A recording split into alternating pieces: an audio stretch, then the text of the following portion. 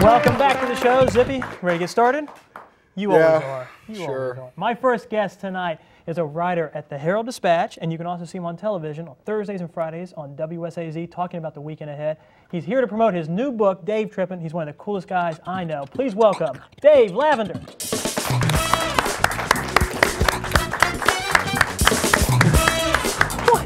What is that? What's up, Zippy? Dave, sit down, man. Swimming. I don't think anyone's ever swam through the doors. Just give us some props, you know, to the swimming and diving team. That's right.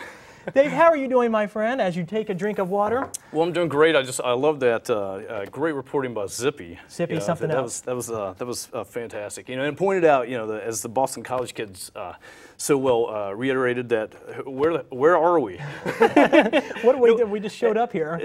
Right, and that's kind of one of the reasons I wrote the book, because you know we're like West Virginia is kind of like Southeast, Midwest. You know, draw a 6-hour ring around us, and we can be on an island in Canada. And so it's really a fantastic, great home base to be tripping from. There you go. And we got the book right here. I want to show that real quick. Dave Trippin, it is you and your family taking trips. I'll put that right there in the front there, see if we can get that.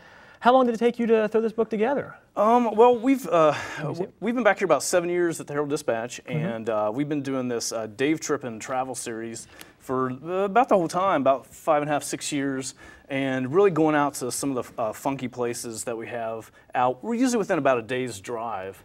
And sort of the idea was to, you know, books like Way Out in West Virginia had done a blurb on, say, the Palace of Gold. Well, you know, our idea was, let's actually go out and spend the night with the Hare Krishnas and see what happens. And so that's sort of the idea for the book. That's how horror movies start, but that's okay. I'm glad you had 3 kids to start, right? Now you're only down to... Yeah, we only have one left. You only have one left, so... We had to leave them, but, you know.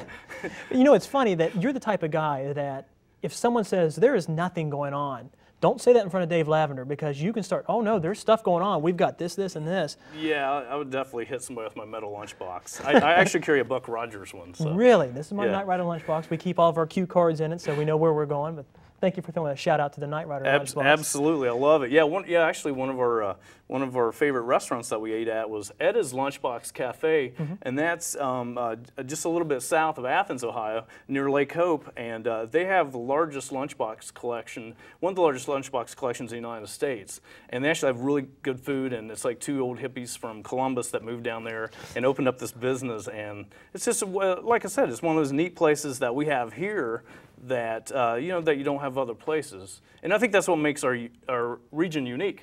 So as you see the McDonaldization of America here in Appalachia, we still have the spirit, the independent spirit, mountaineer spirit, the Kentucky spirit, and kind of Southern Ohio spirit to do things ourselves, and that's some of the things that we kind of show in the book. You know, not bad. Now you also got some pictures and some video too, right? That you took along the way? My wife Terrell, she's a Syracuse grad, and she worked for Gannett and freelance for Washington Post and different stuff, and we've always taken tons of photos along the way, and only once dropped our camera in the Coal River this last summer.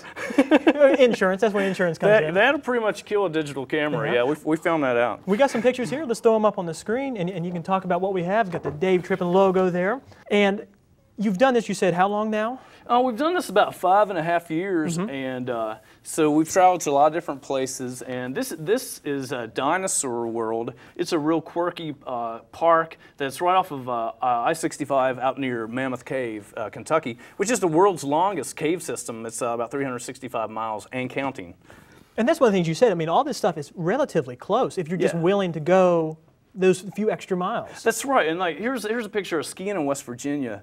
And we have 850,000 skiers a year come to West Virginia, and you know, a lot of those people travel from Florida, and it's like, man, if they can travel from Florida to come up here to do it, we can travel 2 or 3 hours to go hit some incredible stuff, you know. That's awesome. Yeah, and there's a Mothman Museum. Yeah, Mothman. Yeah. We visited the Mothman back in Halloween. Didn't find him. We were looking for him. We didn't find him. Yeah, I love Point Pleasant. They've had a great revival, you know, and now last clip there was a Rabbit Hash, Kentucky. That's in over the southern side of Cincinnati, and one of the oldest general stores that's still, you know, that's still around. And the funky thing is when you go out and travel and you never know what you're going to run into. We ran into a gal from Milton who was behind the counter at Rabbit Hash General Store. They go everywhere. Dave, I tell you what, you can go on forever. You got some great stories. Thank you for coming on the show. Yeah, thanks, hey, James. Hey, we got something for you real quick. Got you a nice apron here from Ohio. You like that state, right? Oh, Ohio? yes. Wild Ohio gives you a Sweet, little man. cooking apron, and then there's some whatnot in there you can cook when you come home. I don't even know what that is. Dave, thank you for coming on the show. Awesome. One second, I want to show you something. You remember the TV show Are You Afraid of the Dark, right? On Nickelodeon? Oh, yeah. A very good show. Our crew, there's some members that really liked that show, and they were upset it went off the air. They did their own little Are You Afraid of the Dark, and they visited a place that you might know. Let's take a look. Who's Charles tonight? Yeah. Remember Terry told that really scary story last week? Yeah, I think you're up, Kim. Well, I hope you guys wore your Depends, because this one's a real underwear soiler. It's a tale of 3 college friends, a lot like us. As a matter of fact, almost identical to us. Submitted for the approval of the Up Late Society. I call this story The Tale of the Missing Signs. It was a day like any other. You know, guys, I'm getting a little hungry. Yeah, me too. I haven't eaten in a long time. Where should we go? Let's see, there's Subway. Taco Bell? Pita Pit. KFC. The possibilities are endless. Let's go. There's a rumbly in my tumbly. Guys, seriously, there's no food around here.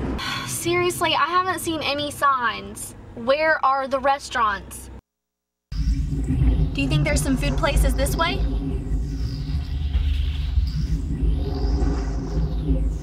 Wow, these crooks are festive. I'm so hungry. They think they've got it bad. I'm starving.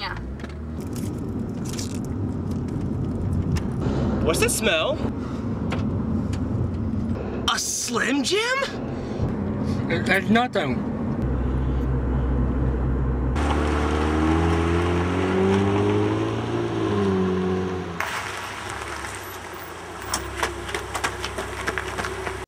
I just can't take the hunger anymore.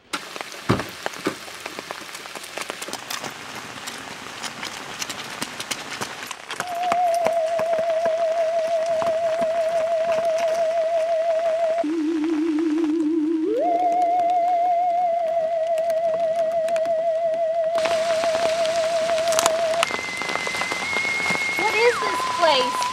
Who would do this? Yar! I'm Long John Silvers, and this is my graveyard of fast food restaurants. Who?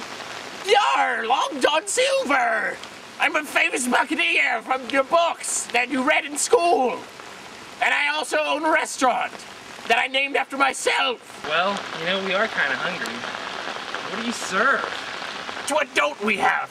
You got batter dipped fish, or batter dipped chicken, fried fat globules, your popcorn chicken. Let's go!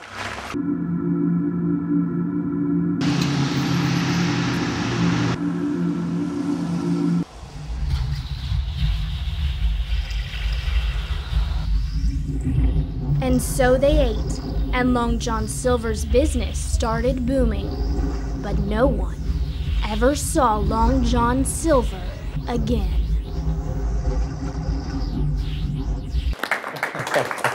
The Sign Graveyard. You might want to visit that place. Yeah, we're going to have to put a new chapter in the book. Okay, sorry about that. Maybe we should have told you before. That's right. Dave, thanks again, buddy. Hey, thanks, James. We'll be right back.